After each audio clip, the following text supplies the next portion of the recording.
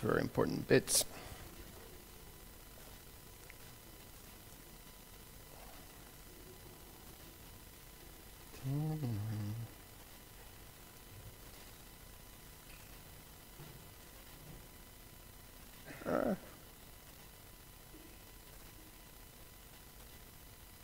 Thank you for the hands. They are always really appreciated in speaker selfies. Raising your hands. Okay, someone's still coming in. That's warm welcome to the latecomers. Yes? Yay! No, we haven't started yet, so don't worry about it. Just messing. Okay. Should we welcome Martin Erdmann to Groovy test Fixtures? Give him a hand. Thank you. Okay, so I think we're slightly behind schedule, so I'm just going to dive straight into it. I'm going to start with the very boring slide about me. At the top, you've got my Twitter handle if you want to follow me. And it should probably not come as a surprise to you that I consider myself a testing junkie, given that I'm doing a second testing-related talk over here at GreatConf. So what I'm about to show you today, I don't think it's groundbreaking. And I suspect that some of you have done similar things in the past, or at least parts of what I'll be showing. But all I'm going to be talking about is how to make writing and maintaining your integration and functional / UI tests easier, thanks to test fixtures. I know that the title of the talk is Groovy Test Fixtures, but it is a bit of a trap, because actually most of the stuff I'll be showing you today is not really that much Groovy related. It's just general techniques. A couple of things will be specific to Groovy, but as I said, in general, they will be general and applicable to whichever language you are using. Okay, so I consider myself really lucky that back in mid-noughties, when I was at uni, we were actually told how to write unit tests, where back in the day it wasn't really that popular, and was something that was an up-and-coming thing to do, to write your unit test 10, 15 years ago. So they've taught us, the one thing they didn't show us is actually how to write unit tests for real-life classes, so classes that have collaborators. So all we did ever was writing tests for like stacks and stuff that had like 0 collaborators, right? So when you start writing unit tests for classes that have collaborators, you're going to need test doubles. Yeah, so if you really want to test a unit, you need to isolate that unit from the surrounding world, and this is where test doubles come in. So anybody can tell me what is the difference between a stub and a mock? Yay, go for it, Kevin. Normally you, either you use a mock for verification of interaction and a stub for double. Correct, yeah, that's what I would say. Thank you very much. So what you do is, okay, that's going to be interesting. How do I turn this on? Okay. So basically what you do is you write your unit tests, everything is fine, it's all good, unit tests are important, but as developers we know that when you start running your application that is only unit tested, bad things will happen as on the video. So what I would say is probably while unit tests are good and important and we need to write them, you probably cannot get away without adding some integration or even end-to-end test coverage. So what happens with your collaborators when you go up the test pyramid into the integration and functional testing space? They are still there. They are just not classes anymore, but there are third systems that live outside of your application under test. So what you would have is other HTTP services if you are dealing in with a microservices architecture, or maybe you're using some third-party HTTP services. You probably have a database, maybe some cache like service like Redis, and so on and so on. So you still have collaborators. It's just a different type of collaborators. The talk is about test fixtures, but I haven't really explained yet what I mean by test fixture. So I would say that there are two types of test fixtures that I can think of. First one is going to be any code that helps you start up your application under test for your integration or functional test. And the second type of test fixtures is code that helps you to set up and then maintain state of collaborators of your application of your under test. So let's dive into the first demo and have a quick look at how different frameworks deal with starting the application under test for your end-to-end test. I'm going to be showing you various frameworks just to kind of drive the point that this is not specific. These techniques are not specific to the language or to the framework. So let's start with Spring Boot. What we have over here is a really simple and boring Hello World application, single controller, always returns Hello World. Actually, let's change it to return Hello Great Conf. And then we have a test over here. And the way to start up a Spring Boot application for your test is to simply use the Spring Boot test annotation added on your specification. The important bit is you need to change the web environment. By default, the web environment is mock, which does not actually start the application under test. It's more like writing an integration test. But if you set web environment to random port or fixed port, then the whole application, the whole stack will start up, and you will be able to talk to it over HTTP.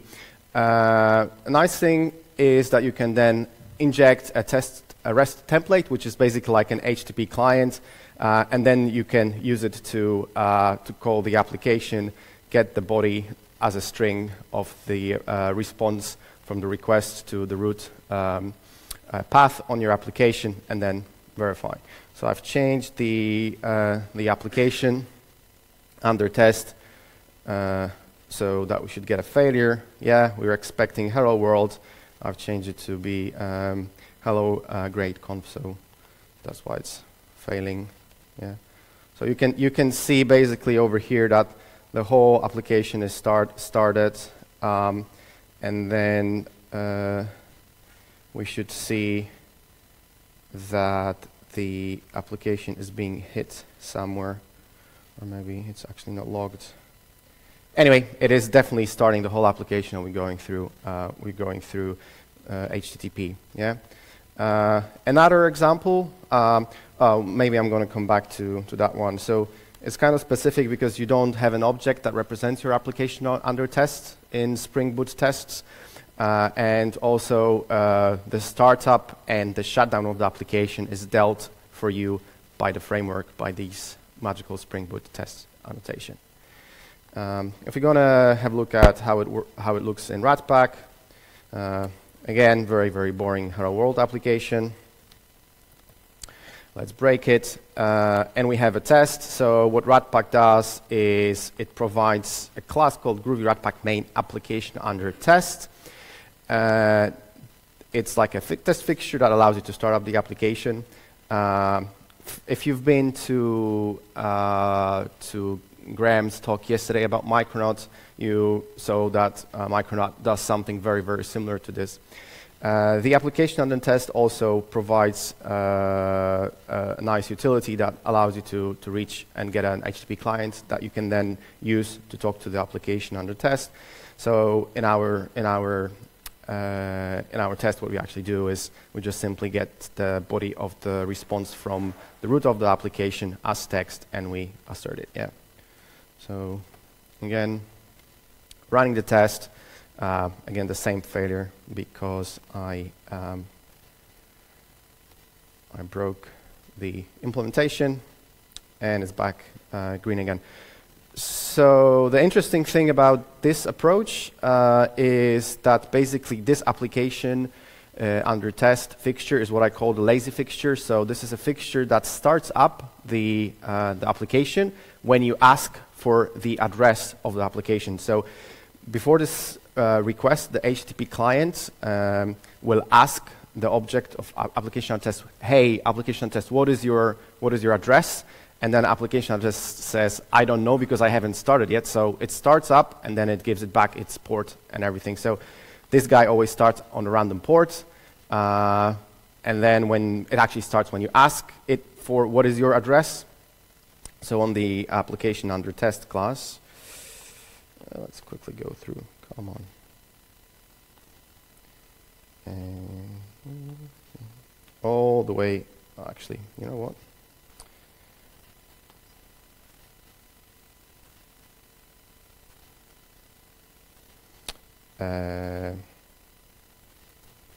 Yeah, there's this get address method on the application under test that basically starts it up.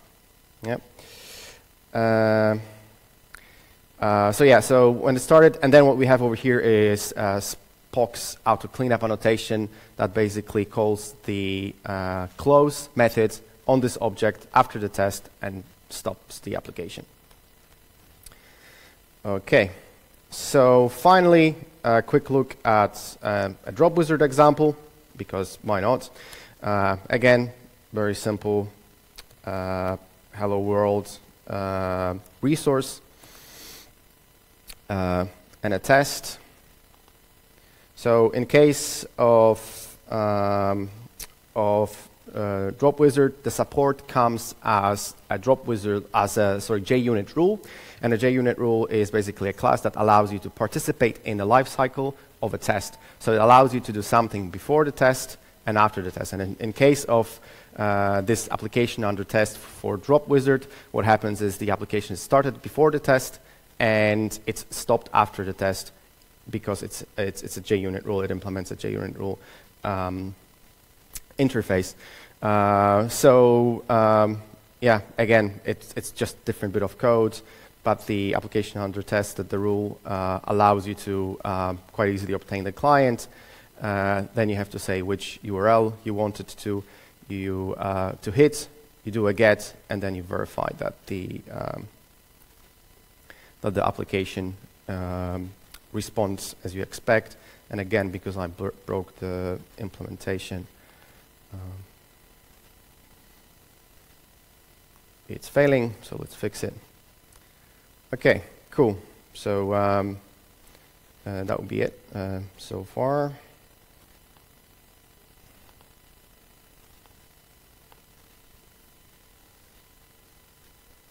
Okay, so after you've started your application under test, you can test it, but then, as I said, quite possibly it will have some collaborators. So what are the strategies that you can use when dealing with collaborators of your application under test?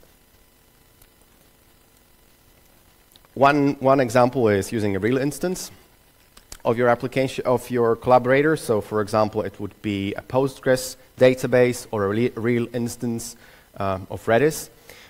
If there is a Java implementation of your collaborator, you could use that. So for an example of that would be HSQLDB, which allows you to do in-memory Java databases.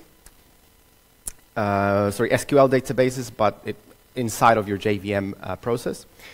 Another option are generic collaborator test doubles, what I call generic collaborator test doubles. An example of that is WireMock.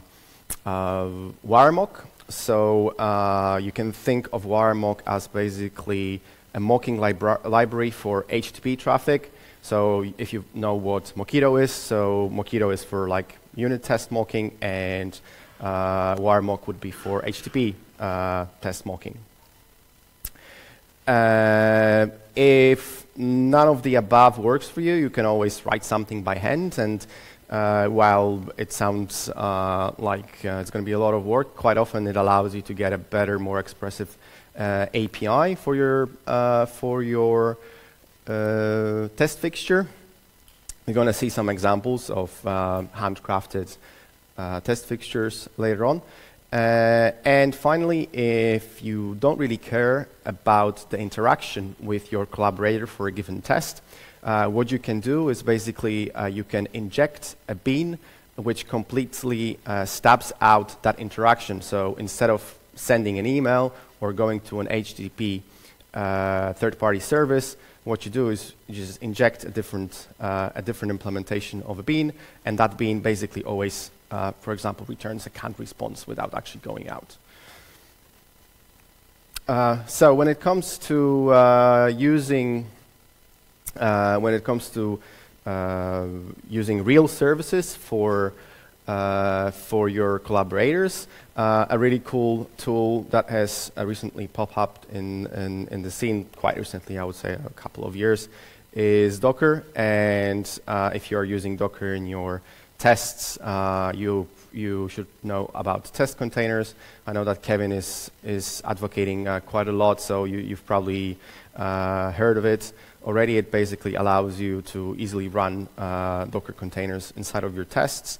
Why would you want to use it instead of like manually installing an instance of Postgres or Redis?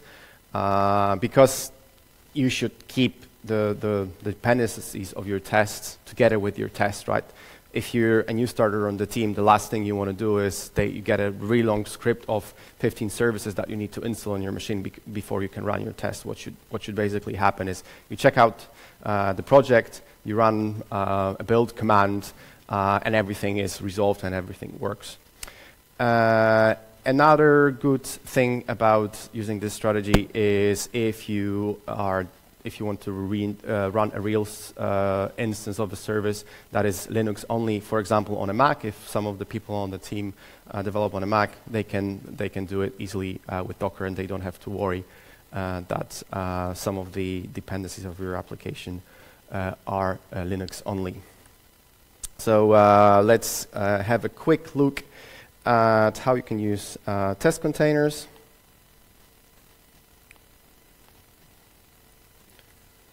Okay, so what we have here is a drop wizard application that allows you to post to-dos and get to-dos. When you post them, they are added to a repository which is implemented using Juke. So nothing special to see here, just the regular SQL, a bunch of regular SQL queries into the database. So obviously, if we want to end-to-end test that, we will need some kind of database. And because I decided to use MS SQL Server for this example.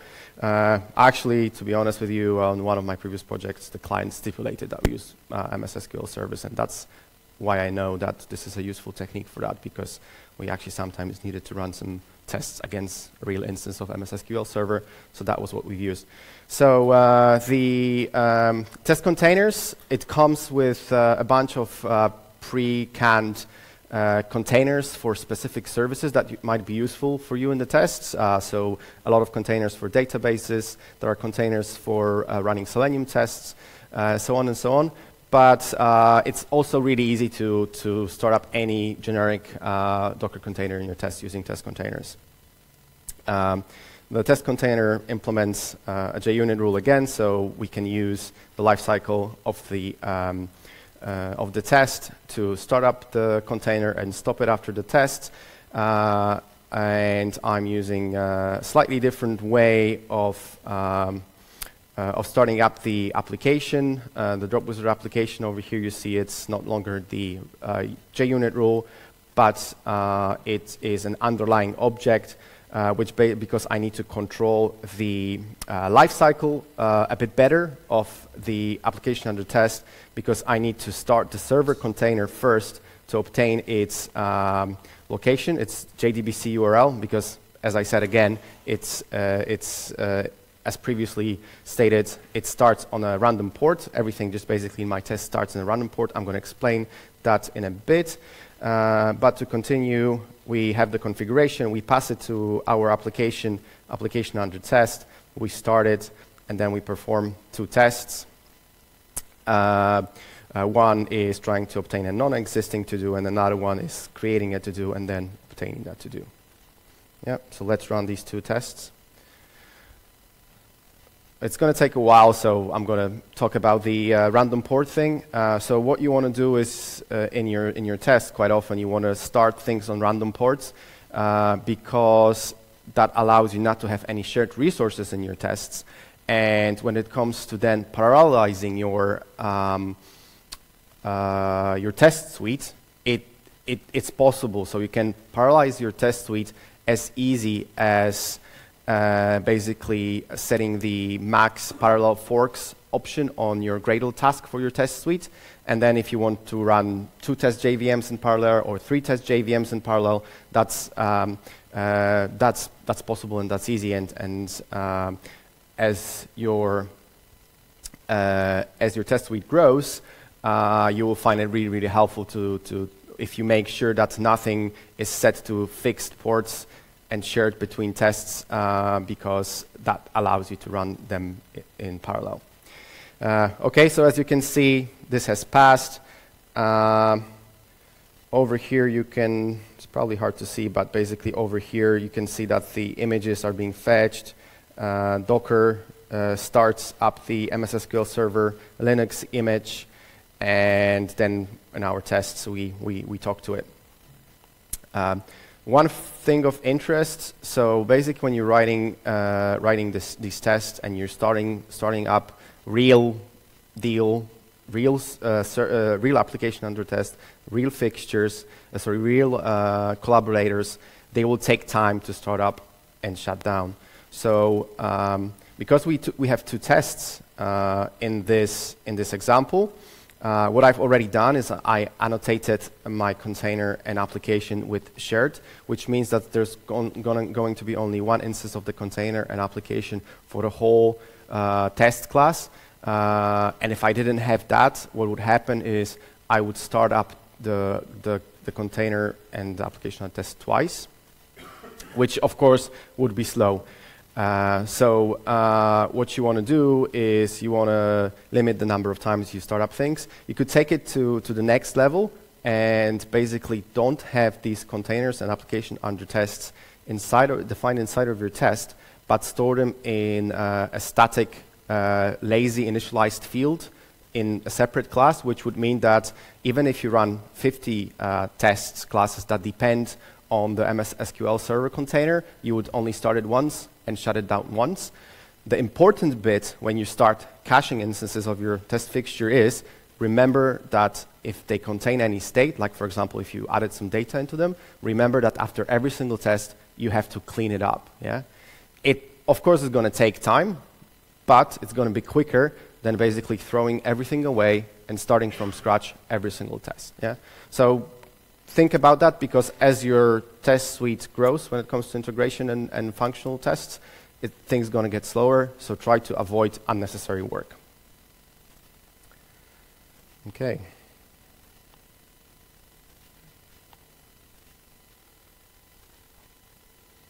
Cool. Next bit is if you don't want to use Docker, or you know of an implementation of the service that is JVM based and you just want to run that collaborator inside of your test JVM, you can basically use that implementation instead. So let's have a look at example of how you would do that.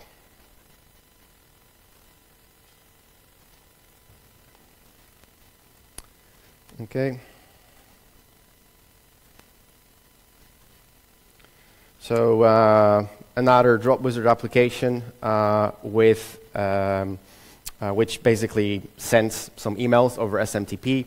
I would say that more often than not, you would probably use an HTTP service for that for now. That allows you, like a third party, that allows you to send emails nowadays. But for the sake of this example, we're going to use SMTP. So what we have over here is an email sender service that just basically sends some hello world email using simple Java mail library.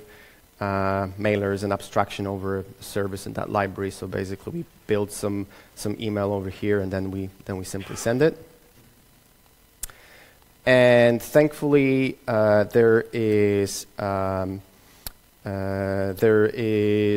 Java implementation of an SMTP server. It's called Greenmail. It's very, very useful for tests. So what we do over here is we create and start up the email server, the SMTP server. Again, we're passing in 0 as the port, which means that it's going to start on the random port. Again, if we were to start up multiple servers in our tests, because they run in parallel, we wouldn't hit contention on ports, and we could just easily run our tests in parallel. So it's not only the server that you're starting up, your application under test, but any collaborator that also opens the port, you might want to run it on a random port. So after we started the server, again we have to change the configuration of our application under test to actually use that particular fixture server that we have.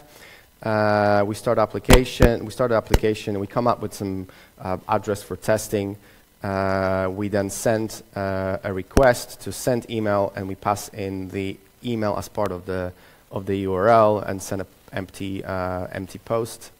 And then what we can do is, instead of having to, then go to the server and use something like POP3 or whatever protocol to get the message out of it, because it runs in the same JVM as we do, we can basically use the API of the Java API of the server to obtain all of the messages that have been sent to it. Yeah, and then we can take the first message, and then we can do some assertions on it. Yeah. So, yeah, actually, I'm going to follow the pattern of breaking things.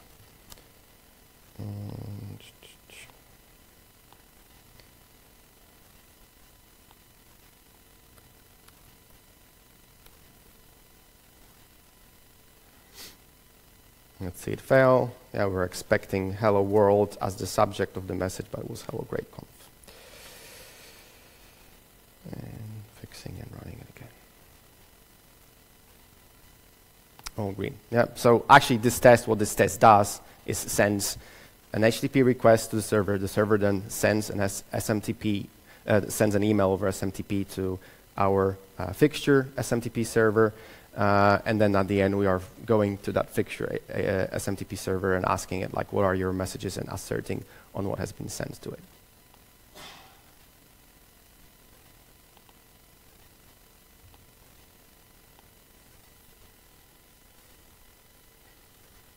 Okay, moving on.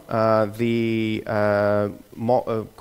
is a really common thing to do, mocking out your third-party HTTP APIs, mocking out other microservices in your architecture, microservices architecture. Wiremock is pretty cool. As I said, it is basically Wiremock is for HTTP.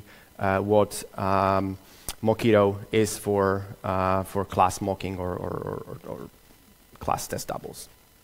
The problem with this technique is that, like with regular mocking, it can get out of sync quite quickly with the real thing. So you might be mocking things different from the reality, what happened in the reality with that service when you actually start talking to it.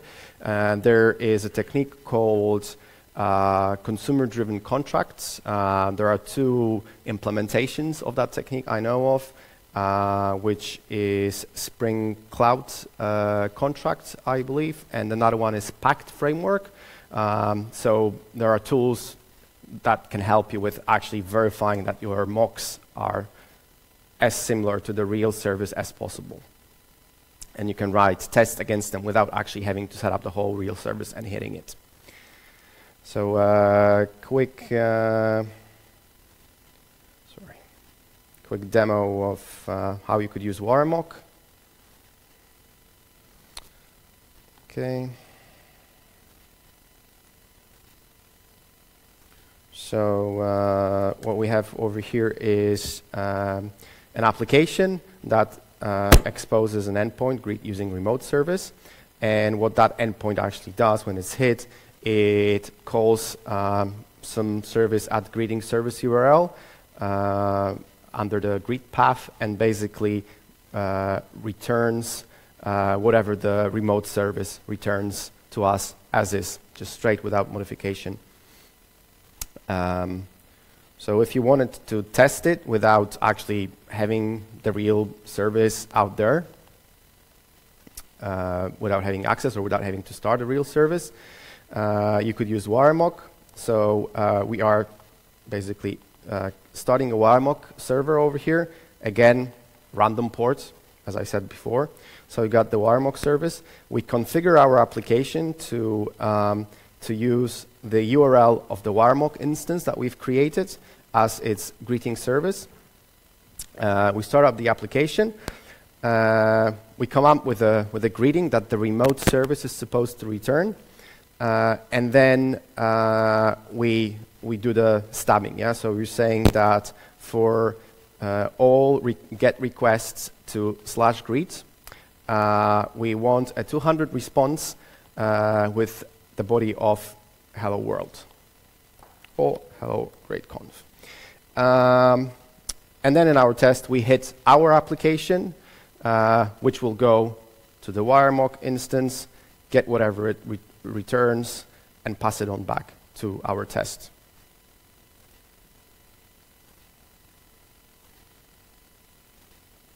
So what we have over here is, that's interesting. Why did it? Oh yeah, because I've changed this one, and what I want to do is to change it here. Yep. So as you see, this is failing because we return this message from Warmock, which is then passed through our service to the test, and it's definitely not hello world. I'm gonna go back. It's gonna pass again.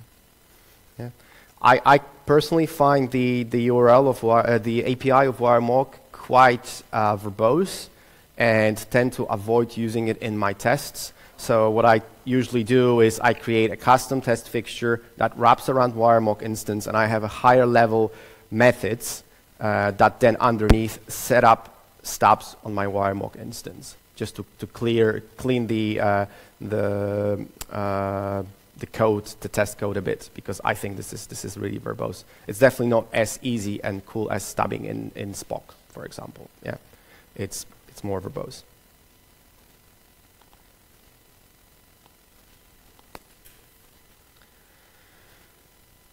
Cool. So as I said before, sometimes there are cases where you're gonna need to write some custom fixtures, not use stuff that is out there out of the box for you.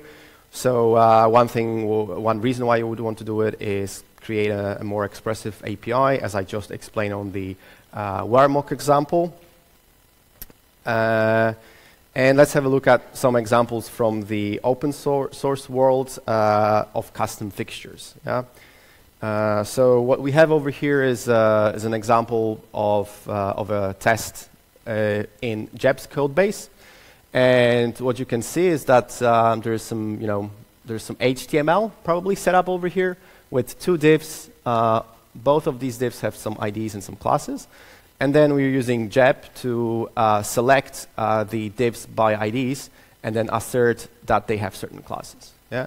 So I think you would agree with me that this reads fairly well and is expressive, and you can understand what the test is actually doing. But what happens underneath this is there's actually a real Jetty HTTP server, embedded HTTP server running as part of this test. And what this DSL does is it sets up that a Jetty server to return the response, which is described by the body of disclosure.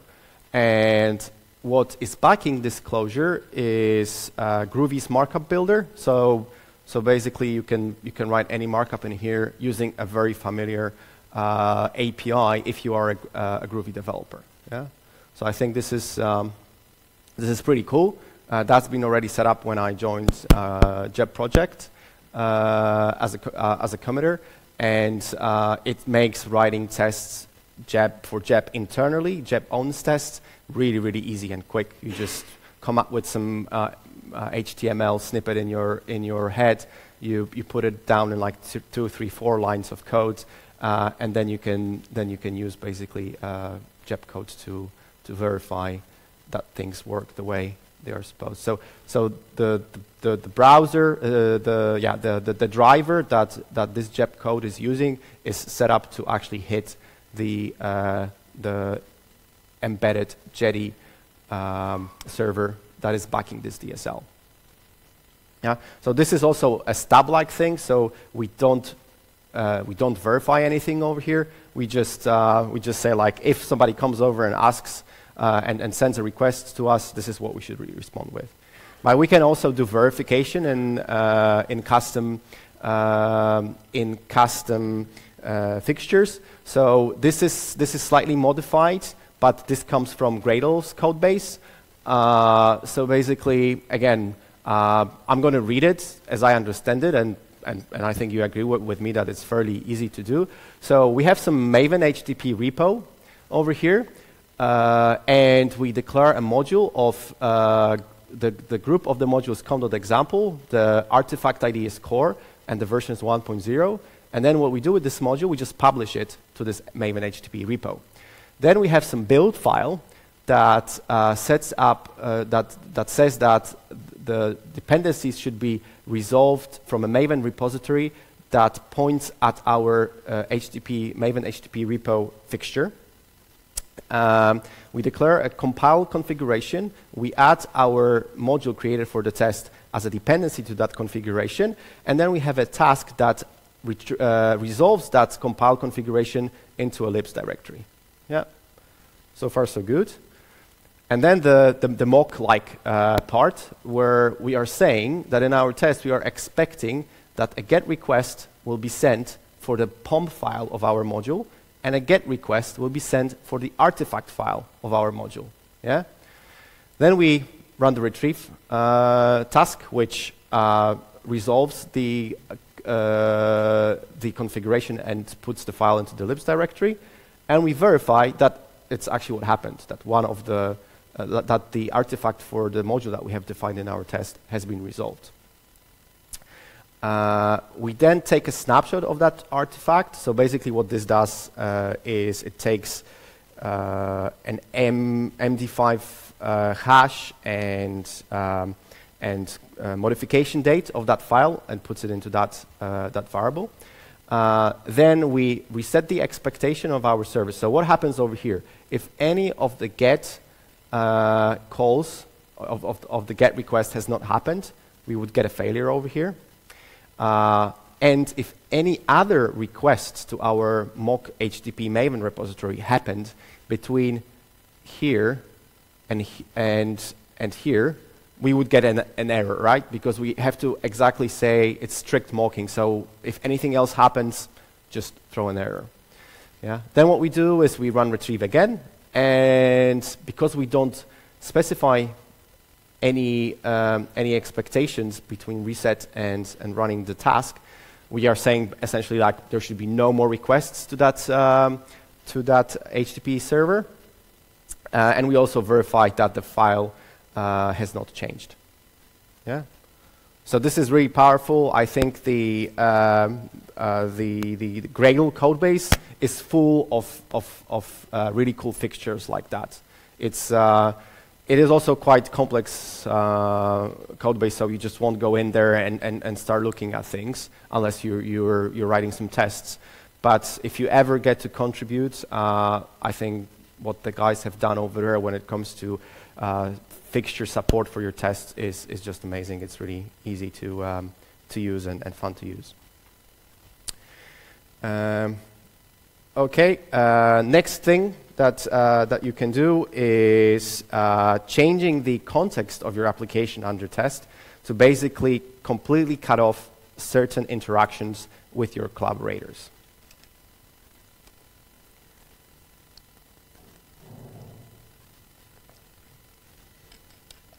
And why would you want to do that?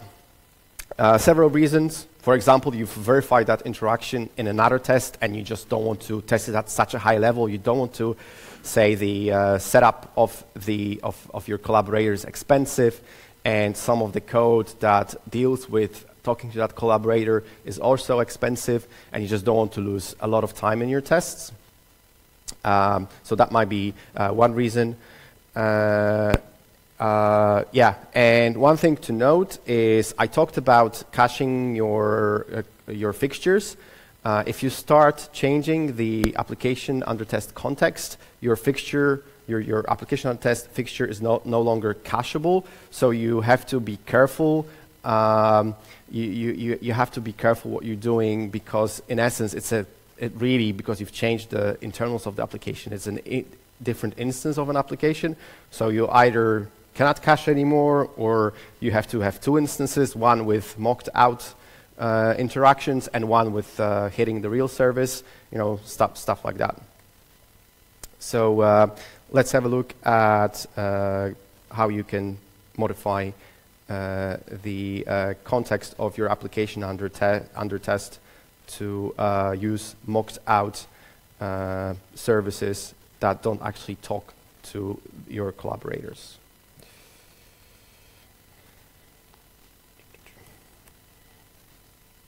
Okay, I'm running out of time, so I'm just going to show you how it's done in Spring Boot.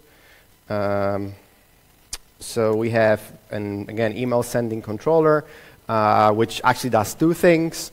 It sends an email and then stores the address the email was sent to in a repository. Yeah. Again, this is probably not how you would write it in a real application, and definitely not in a controller.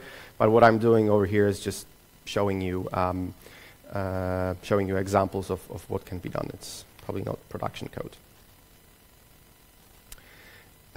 So what we have over here is an email sender that actually doesn't send emails, which means that we will not need an SMTP server set up as part of our tests if we use that.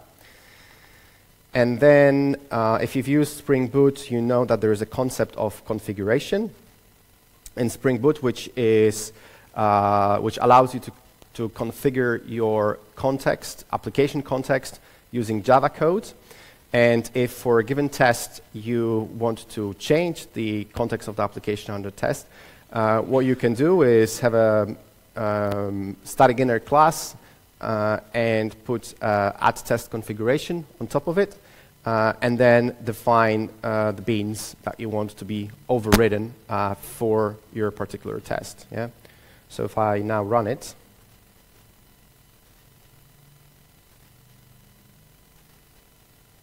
instead of the real email sender being injected, the mocked one will be injected.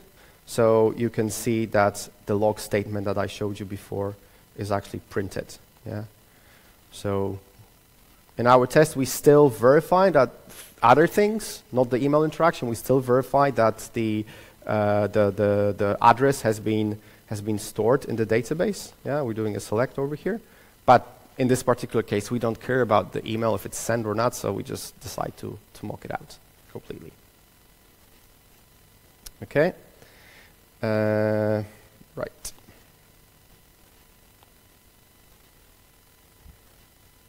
Okay, so now we get into the Groovy specific stuff, and I only have a couple of minutes, so that's always how it is. But anyway, I don't know if you ever heard of Groovy Remote Control, but if you ever need to reach into your application under test from your test code into its internal, access its application context, obtain beans out of that application context, Groovy Remote Control is your friend. So basically what it does is it allows you to declare closures, which are then executed inside of your server, inside of your application. And how does it do it? It basically takes the class of the closure, it serializes it, it puts it inside of a HTTP requests, sends it over the wire. Inside of the server, it deserializes the class, the closure class, runs that, gets the results of that, serializes and sends it back to your test in an HTTP response. So there's quite a lot of magic going over there, but it is really powerful thing that you might consider in your toolbox. What is important is it's modular and it is framework agnostic. So I used it with Grails in the past. I use it with Ratpack, which has a built-in support for it, and I use it with Drop Wizard recently as well.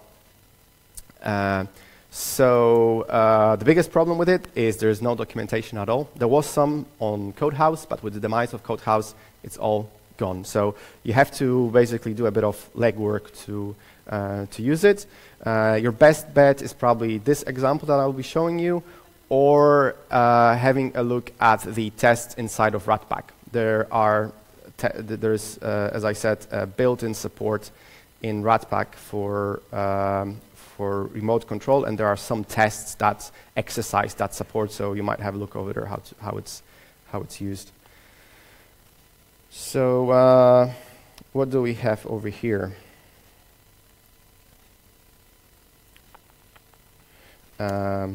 Another application. This time we only can get the applications written in a way that we cannot use the application to write anything into the database. We can only get to the repositories out of the database. Yeah, so we only have this endpoint to deal with. And then what we do in our test is basically we have a custom test fixture that allows us to that provides remote control support for us. And what you can do is basically say, on this application under test, obtain remote control for it, and execute this block of code inside of the application. Get the DSL context, which is the entry point of Juke. It's an entry point class of Juke. So get it from the application context, and then perform this SQL to insert it into the database.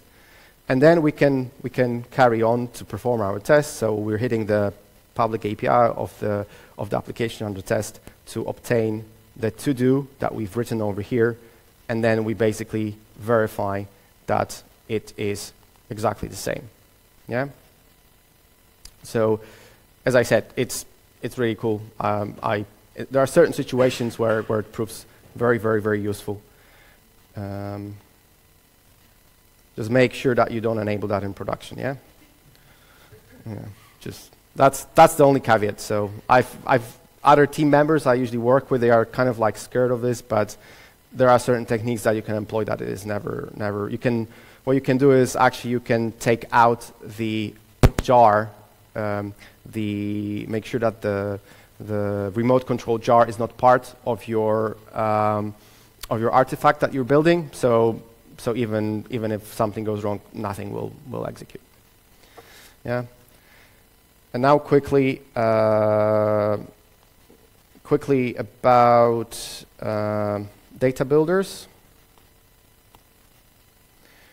So Groovy is really good language for writing DSLs, especially nested closure DSLs. And this proves really helpful when you try to write data builders. So basically fixtures that allow you to populate your database of your application under test in a very expressive and easy way. So it speeds up the time. It speeds up. It basically speeds up writing the tests. It helps maintaining them. It helps reading them because you are only dealing with the data that is important for the test, and not the fact that you have to set up 17 other objects that are necessary for your test, but they don't really participate in your test, if you know what I mean. So last quick demo.